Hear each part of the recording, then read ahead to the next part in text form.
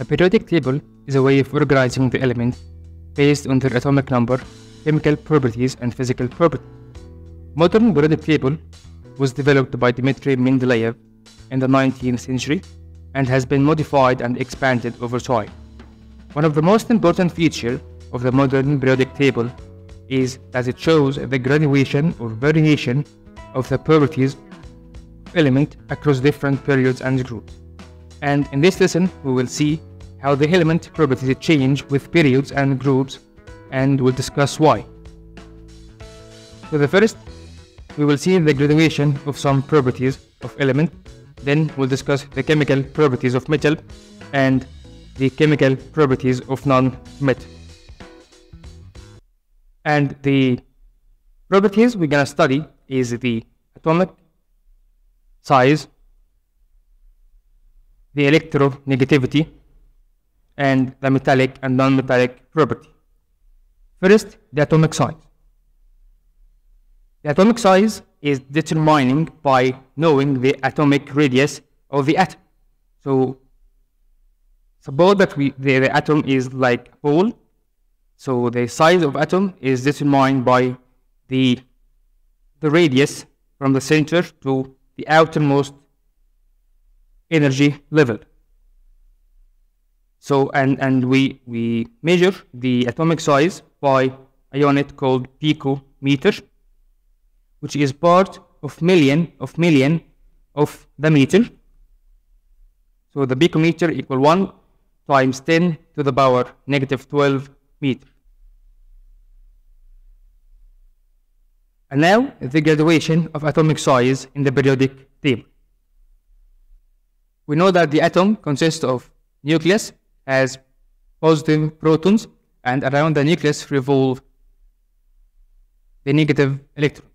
So the atomic size controlled by the attraction force between the nucleus and the outermost electrons. So in groups, as we go from up to down, we add complete shells. So each element increased from the previous one by complete shells, 8 electrons. And that makes it harder for the positive nucleus to attract the electrons, because the electrons repel each other with more force than the attraction force of the positive nucleus. So from top to bottom, the atomic size increase. But in period, as we go from left to right, by increasing the atomic number, we increase the number of protons in nucleus and also increase the number of electrons around the nucleus. But the electrons are distributed around the nucleus while the protons are concentrated in the nucleus. So by increasing the atomic number, the attraction force of the nucleus increase. So the nucleus attract the electrons with much attraction force, and that makes the nucleus decrease in size. But all you need to know is that in groups, the atomic size increase from up to down in the same group, because by increasing the atomic number in the same group, the number of energy level occupied by electrons increases.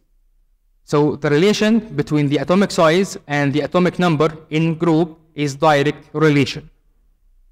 But in period, the atomic size decreases from left to right in the same period, because by increasing the atomic number in the same period, the attraction force between positive nucleus and the outermost electrons increase. So the relation between the atomic size and the atomic number in periods is inverse relation. Second property is electronegativity. So the electronegativity is the ability of the atom to attract the shared electron of the covalent bond toward itself. And each element has its own value of electronegativity.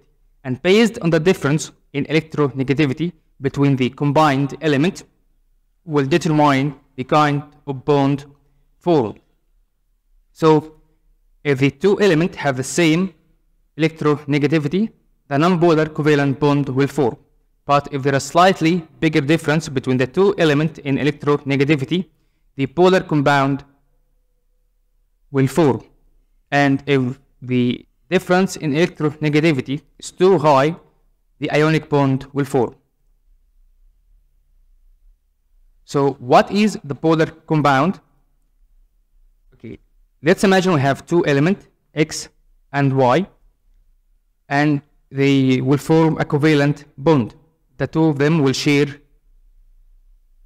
electrons, and X has high electronegativity than Y, so X will attract the shared electron attracted more toward itself, and that give it a slightly negative charge, and the Y will gain a slightly positive charge.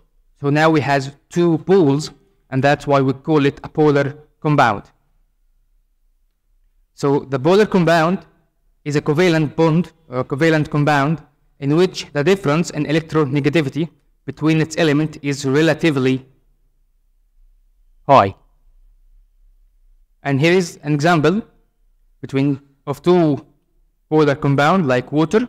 So the difference in electronegativity between oxygen and hydrogen in 1.4, and the ammonia, it's also a polar compound. So the difference in electronegativity between nitrogen and hydrogen is 0.9. So the water molecule is a polar compound formed by one atom of oxygen and two atoms of hydrogen. The oxygen has slightly higher electronegativity than hydrogen, so it will attract the shared electron more toward itself, and that give it slightly negative charge, and the hydrogen gain slightly positive charge. So now we have two poles. So water consists of combination of one oxygen atom and two hydrogen atoms. The other example is the ammonia, which consists of one nitrogen atom and three hydrogen atoms. Now we discuss the metallic and non-metallic property. As we know that elements in the periodic table are classified into four main kinds: metals, non-metals, metalloids, and noble gases. The metals are the elements that have less than 4 electrons in their outermost energy level. And during the chemical reaction, the atoms of metallic element tend to lose their outermost electrons and change into positive ion to reach the electronic configuration of the nearest preceding inner gas. So as we know that sodium, for example, have 11 electrons, and during the reaction it loses the outermost electrons and transform into positive ion with 10 electrons, like the preceding inert gas, which is neon. So the positive ion is an atom of a metallic element which lost 1 electron or more during the chemical reaction, and the positive ion carry a number of positive charge equal to the number of lost electrons. So if the element lost 1 electron, it will have 1 positive charge. 2 electrons will have 2 positive charge. If it lost 3 electrons, it will carry a 3 positive charge. Then the non-metal, they are the elements which have more than 4 electrons in their outermost energy level. They can have 5, 6, or 7 electrons in their outermost energy level. And during the chemical reaction, the atoms of non-metallic element tend to gain electrons and change into negative ions to reach the electronic configuration of the nearest following inert gas. So for example, we have the chlorine, which have 17 electrons, have 7 electrons in their outermost energy level, and during chemical reaction it gains 1 electron and change to chlorine ion with 18 electrons to be like the following inert gas, which is argon 18. So the negative ion It's an atom of a non-metallic element which gained one or more electron during chemical reaction, and also the negative ion carry a number of negative charge equal to the number of gained electrons. Then the metalloids or semi-metals, we call them semi-metals or metalloids because they have both metals and non-metals properties, and they exist in block B. Like boron, silicon, germanium, arsenic, antimony, and beryllium. And it's difficult to know the metalloids from their outermost electrons because the difference in the number of the electrons in their valence shell. Each one have different number of electrons in their outermost energy level. So what is the graduation of metallic and non-metallic property in the modern periodic table? First, in period, each period starts with a strong metal, except the first period, which starts with hydrogen. And by increasing the atomic number, the metallic property decreases until we reach the metalloid. Then the non-metallic property starts to appear and increase until we reach the strongest non-metal in group 17 or 7A. And each group ends with a noble gas in group 18 or group 0. So, start of a period by a strongest metal, the metalloid property decrease until we reach the metal property decrease until we reach the metalloids, and then the non-metallic property appear and keep getting stronger until we reach the strongest metal in group 17 and end the period with a noble gas in group 18. But in group, as we go from top to bottom, the metallic property increase. So the metallic property increases gradually as we go from top to bottom in group 1A. So we mentioned that as we increase the atomic number in group, the atomic size gets bigger. And that makes it easier for the atom to lose the outermost energy level and the atom became more reactive. So the metallic property increase in group because as we increase the atomic number, the atomic size increase. So the ability to lose the outermost electrons increase. So the relation between the metallic property and the atomic number in group is direct relation. But the non-metallic groups, the group which start with non-metal, the non-metallic property decrease from top to bottom due to the decrease in electronegativity value.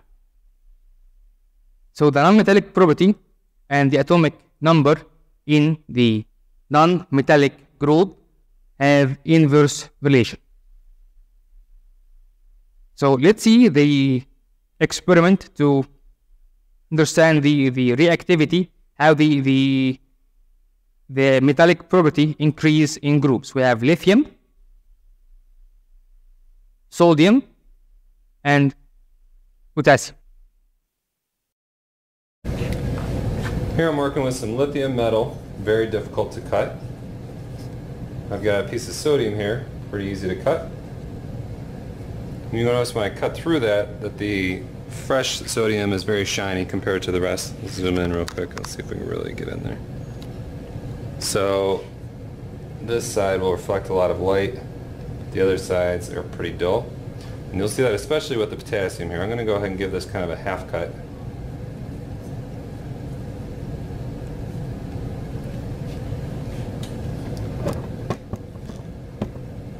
So for the potassium, this is the side that's freshly cut, and you can see the dullness to the other sides compared to that one. So I'm going to go ahead and take those three and I'm going to add them to water, and we can look at the kind of reactivity of those three alkali metals with water. So here I'm going to take the lithium and add that to the water. It's going to generate hydrogen gas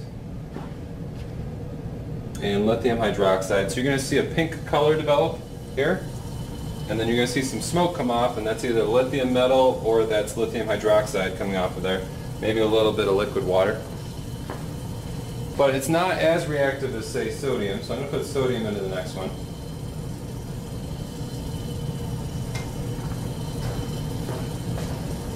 And the sodium is actually probably going to ignite. So you'll see some orange flame perhaps, or some sparks, or some shrapnel.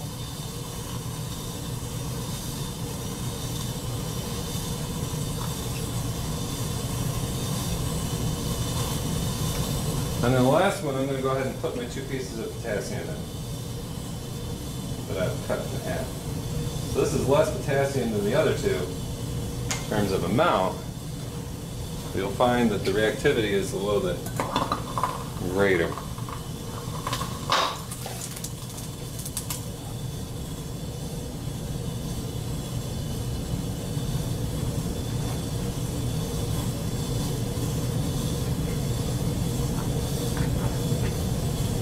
Now that potassium there was quite reactive there, but the sodium sometimes will allow hydrogen gas to build up.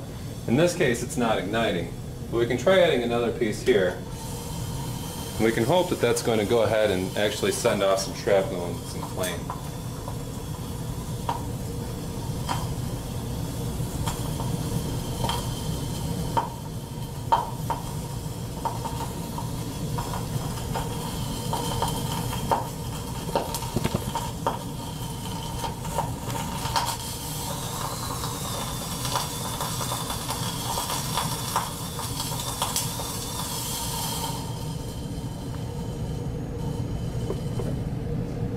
All 3 produce hydrogen gas, all 3 produce hydroxides.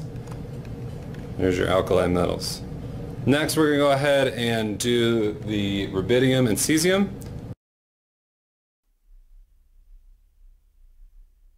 So we had lithium, sodium, and potassium, and the reactivity of the potassium was more than sodium, and the reactivity of sodium was more than lithium. So as in group, as we go from top to bottom, the metallic property and the reactivity of element increase.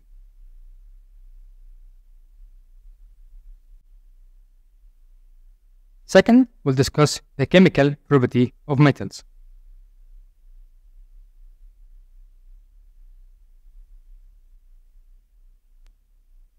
We start by the reaction of metals with dilute acid. We have magnesium, which reacting with dilute hydrochloric acid.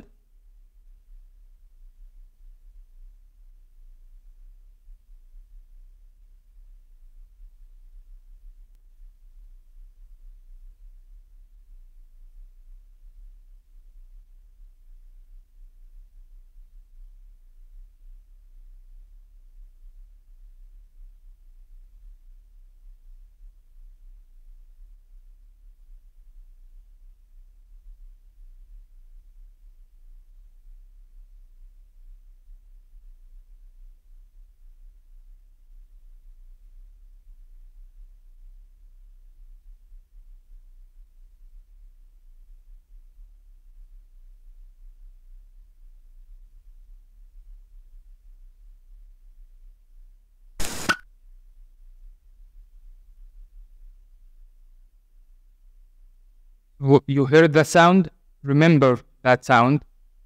Okay, so the active metals such as magnesium and zinc react with dilute acid such as hydrochloric acid, giving a salt and a hydrogen gas which is burned with a pop sound. Let us try to find out if metallic oxides are acidic or basic in nature. Let us do a small experiment to see this. For this we need magnesium wire, which is a metal, water, red and blue litmus paper, a petri dish, dropper, spirit lamp, matchbox, and a pair of tongs.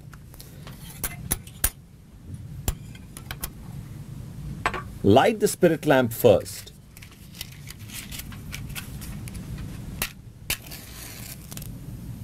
Now hold the magnesium wire with the tongs and bring the ribbon to the flame.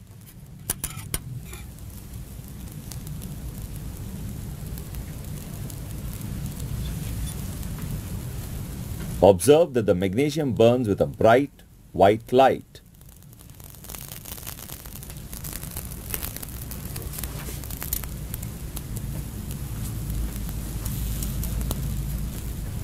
As it burns, an ash-like powdery substance is formed. This is magnesium oxide. Collect the powder in a petri dish and dissolve it in water.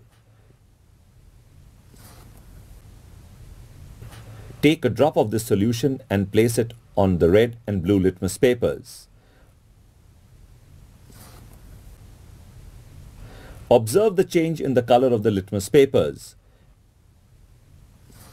We observe that red litmus turns blue while blue litmus remains the same.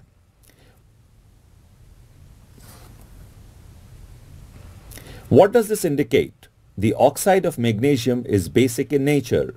From this, we can infer that the oxides of metals are basic in nature. When metal oxides are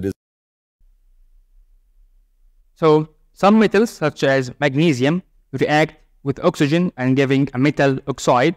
We call them basic oxide because they turn the litmus paper into blue. So the basic oxide, they are a metallic oxide. Some of them dissolve in water, forming an alkaline solution. So if the basic oxide dissolve in water, we call them alkaline solution. And they are alkaline or basic because they turn the violet litmus paper into blue, or the red litmus paper into blue. So why all alkalines are bases while not all bases are alkaline? All alkaline are bases because alkalines form when a base dissolves in water. But not all bases are alkalines because not all bases dissolve in water. So metals react with oxygen, giving oxygen metal oxide, which is basic in nature. If the basic oxide dissolve in water, we call them alkaline solution. And the reaction of metal with water, we determine the reaction or the activity of the metals by the position of the metal in what we call a chemical activity series, which is a rearrangement of the metals according to their chemical activity in a descending order, from the most reactive to the least reactive. So the chemical activity series, it's a series in which metals are arranged in a descending order according to their chemical activity. So first we have sodium and potassium. They react instantly with water and the hydrogen gas evolve, which burn with a pop sound. Second, magnesium and calcium, they react very slowly with cold water. Zinc and iron react only with hot water vapor at high temperature. Silver and copper, they don't react with water. Then the chemical properties of non-metal. First, the reaction of non-metal with dilute acid. We have dilute acid, piece of copper, no reaction takes place. So the non-metal don't react with dilute acids.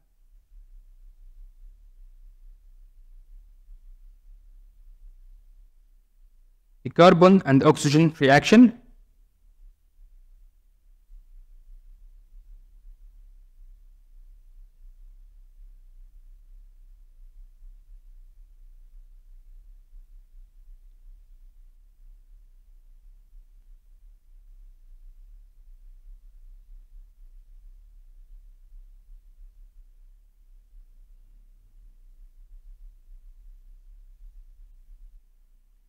So non-metals such as carbon react with oxygen, giving a non-metal oxide, which is known as acidic oxide. And acidic oxide, they are non-metallic oxide, dissolve in water, forming an acid solution. An acid solution turns the violet or a blue litmus paper into red. To summarize the difference between basic oxide and acidic oxide, so basic oxide are metal oxide. They form by the reaction of metal with oxygen. Some of them dissolve in water giving alkalines, and the basic or alkaline solution because they turn the litmus paper into blue. The acidic oxide, they are non-metal oxide formed by reaction of non-metal with oxygen, dissolved in water, give an acidic solution which turn the litmus paper into red. And notice that we have some metal oxide such as aluminium oxide. They are known as amorphic oxide. Amorphic means transitional or changing, so they can react with acidic as a base and react with the base as acid, giving salt and water. Now let's summarize the difference or the characteristics of nonmetals and metals. Nonmetals, they are the element which have more than 4 electrons in their outermost energy levels. They tend to gain electrons and change into negative ions. They are characterized by smallest atomic sizes. They don't react with dilute acids. They react with oxygen, forming acidic oxides. The metals, they are elements which have less than 4 electrons in their outermost energy levels. They tend to lose electrons and change into positive ions. They are characterized by the largest atomic sizes. Some of them react with dilute acid, forming salt and hydrogen gas, which burn with a pop sound. They react with oxygen, forming basic oxides, and if the basic oxide dissolve in water, we call them alkaline solution.